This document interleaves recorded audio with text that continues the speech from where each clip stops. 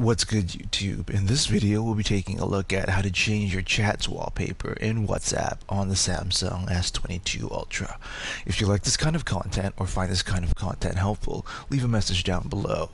Don't forget to subscribe, and thanks for watching. So if you want to change your WhatsApp wallpaper from the default white background, thankfully WhatsApp and Samsung make it pretty easy to do so. The first thing that you want to do is head over to your settings. So you want to hit this three dots button at the top right of the screen here. After you hit the three dots button, you want to go into settings, and then you want to go down until you see chats. This is right below account and above notifications. You want to hit chats, and then from there you want to look for wallpaper, which is right below theme.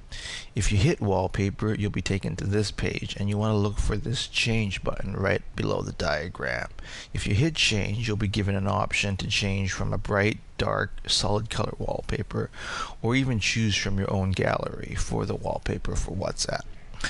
So there you have it, everyone. Just a quick tip on how to change the default wallpaper for WhatsApp on the Samsung S22 series of phones. If you like this kind of content, leave a message down below. Don't forget to subscribe, and thanks for watching.